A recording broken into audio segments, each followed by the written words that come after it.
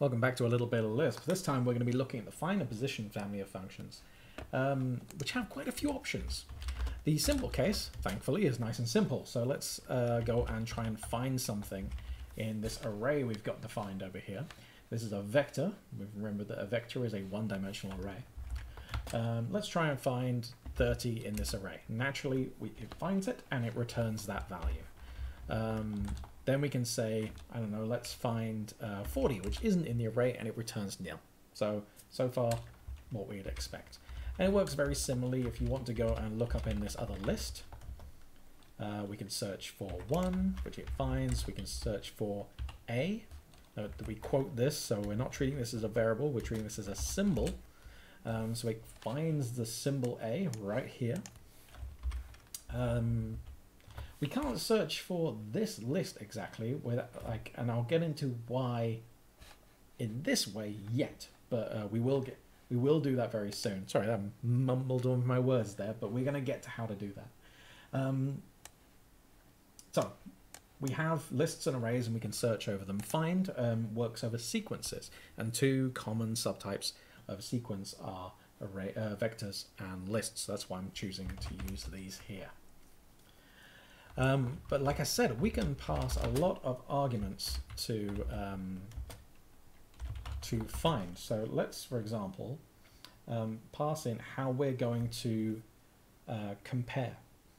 And the way we do this is we pass in, we say test. Because if we look down the mini buffer down here, we can see and key, which means all of these are keyword arguments. And this is the default value for start, which we'll get to soon. And there's this test one down here. Test allows us to pass in a function that will be used for comparison.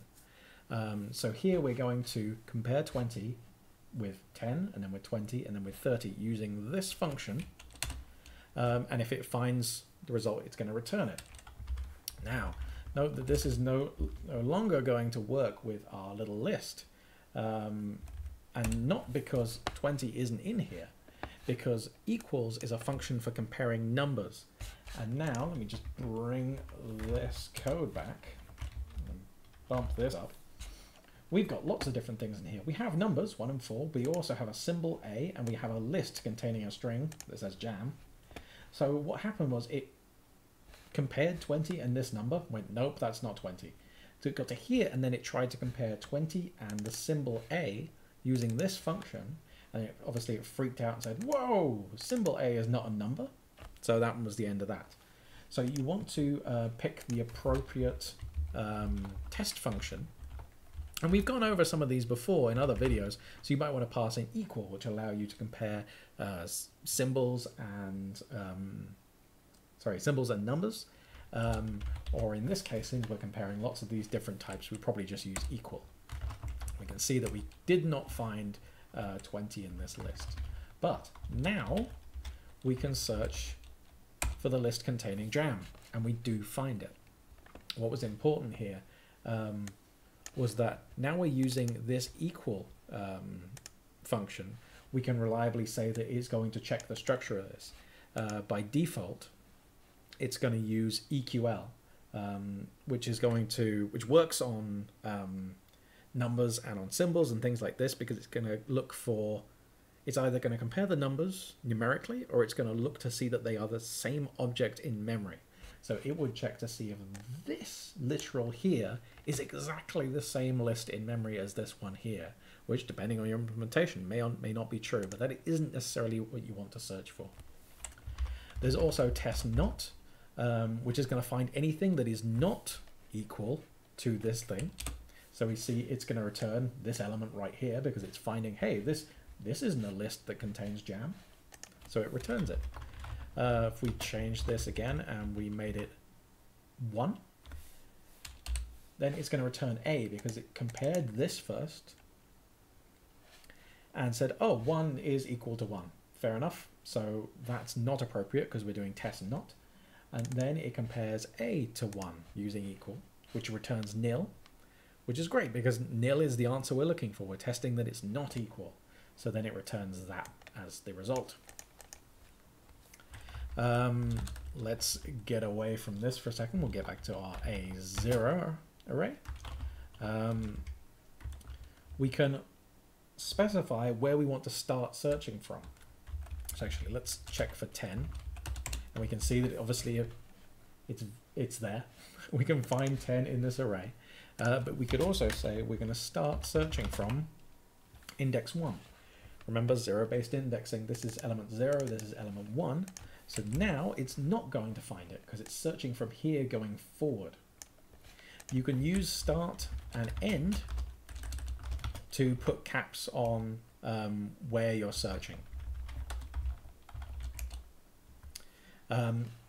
Start and end always work from the beginning of the array. They're kind of defining a region. So let's say this is our array here. Start is going to set where we start searching from. There's a start, and then end is going to specify where we stop searching. So we're going to find in between those two things. And that is true even if you use this next one. Let me just bring it up. There is an argument that says from end. And if you give it true, it's going to search backwards through the array. However, start and end still are specified in terms of the front of the array. So it's going to scan backwards between these 2 points. It's just an easy thing to get caught out on. I did just a couple of minutes ago, so it's worth noting. Now, that's all very well and good. But yeah, this is really just a way of finding if something is in there or not. What we also have is find if. And find if is kind of nice because it means we can pass in a function. The first argument is a function that we can use to specify if something matches or not. So it's going to look through A0 to find anything which matches this function. So it's going to pass one value to this function, and this is going to return true or false. Now the odd p function, I should just show you if you haven't seen it before, returns true if something's odd, and it returns nil if it's false. Sorry, if it's even. So yes, we're going to look for any odd thing in this array. And of course, we get nothing because all of these guys are even. But if we pass it to our L1 variable, list rather, we can see that it returns 1. 1, when passed to the odd p function, is going to return true. So it's like, oh, great. We'll return that. As you can imagine, find if not is going to do the opposite of this. Whoops. Ah, here's a problem that I didn't actually notice when I was thinking about this example. What happened there? We got an error saying that the symbol A is not a number, because what it was doing is it was going, okay, I'm going to find something that is not odd. Well, it looks at this and goes, okay, that's definitely an odd number, so we can carry on. So it goes to this, and it tries to find out if this is an odd number, which makes no sense because it's not a number, it's a symbol. Sorry, it tries to find out if it's odd, which only makes sense for numbers, and this isn't a number, so it freaks out and dies. Let's search for find if not odd in our A0 array. And we can see that it returns 10 because 10 isn't odd. Let's get back to find if again because it's kind of handy. You can also see in here that you can specify start and end, two very handy functions, just like we saw before.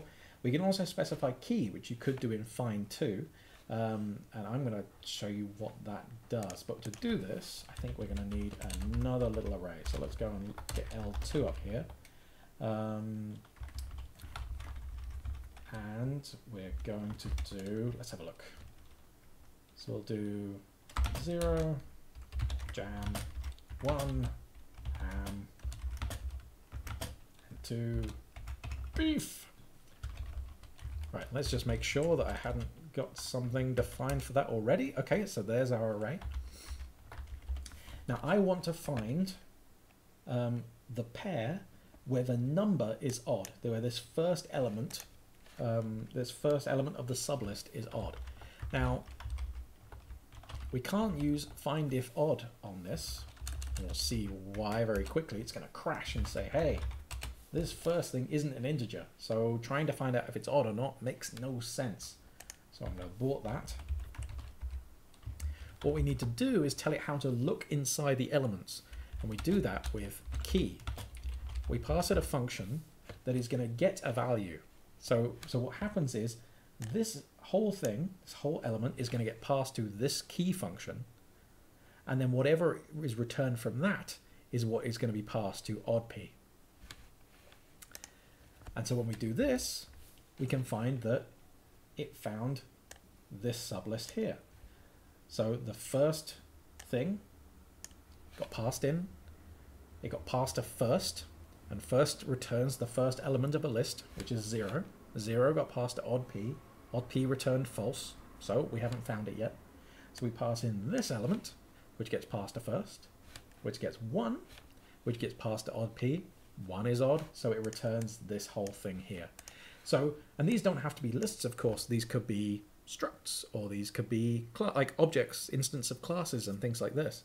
So it could be, yeah, some big chunk of JSON data that you deserialize or whatever it is.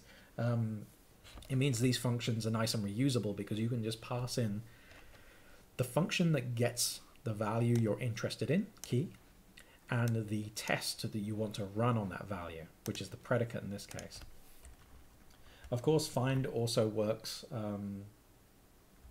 like this. So if you wanted to find 2 in L2, that seems to make no sense on its own because none of these are the number 2, but we're interested in this first element here. So again, you can use key, or use first, and you can see that we found this one here. And that's pretty much all there is to it. Now, of course, we haven't looked at these position functions yet. And the reason we haven't is they're incredibly similar, because all they do is instead of returning the element, they're going to return the index of the element. So let's take find here and switch out with position, and it's going to return back 2, which is this, the index. So 0, 1, 2. If we pass in, let's do find if list p, which is a function that returns true if the element is a list. We pass in L1, and it returns this element here because it's the first thing that it finds that is a list. Let's change this to position if, and then it tells us its element at index 3. So 0, 1, 2, 3. And that's pretty much it. I don't think have I forgotten anything? Let's have a look. No, we've done start, we've done from end, we've done end, we've done key, and we've looked at position if and find if. So I think that's all for now. Thanks for watching, and I'll catch you in the next episode. Let me find this stop button.